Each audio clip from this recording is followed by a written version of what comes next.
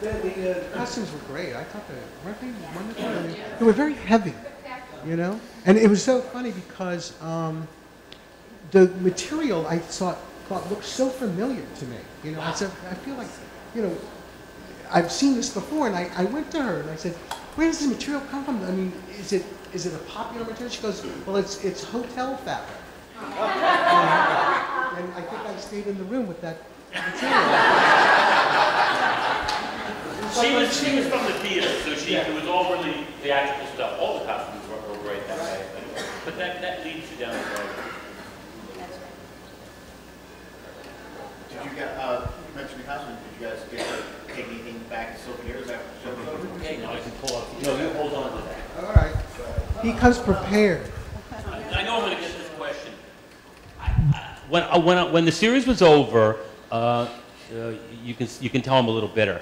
When the series was over, I wanted to keep something from Londo's quarters. You know, I had done the character, and so I asked if I could have one of the little statues that were in Londo's quarters. They're a little gold statue about that big. They have a little, you know, crest. And I asked, and they said, you know, you'll have to write a letter to Warner Brothers. I'm sorry, you know, and you have to do it in triplicate or something like that, something silly. So I wrote a long letter and said, you know, I really like something, and they came back and they rejected it. Said, no, you can't. Can you believe that?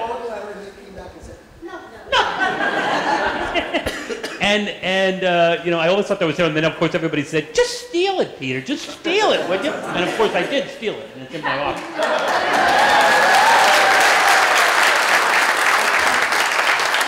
However, somebody else, a fan sent me.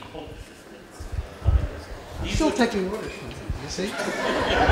These were the auctions that Warner Brothers did of all the stuff from Babylon 5.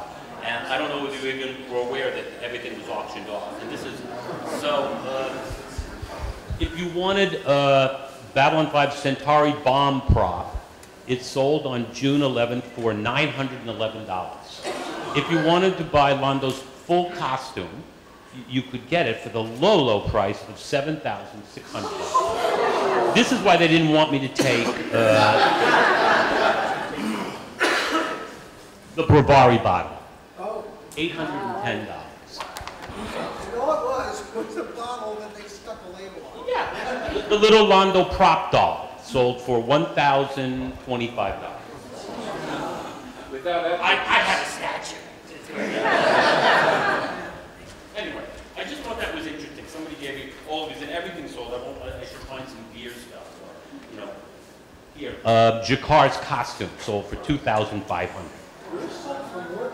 I know. I used to tell Andreas that all the time.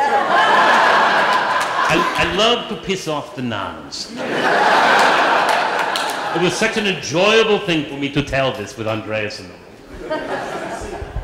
Oh, here's costume. Oh, they made it into a bedspread.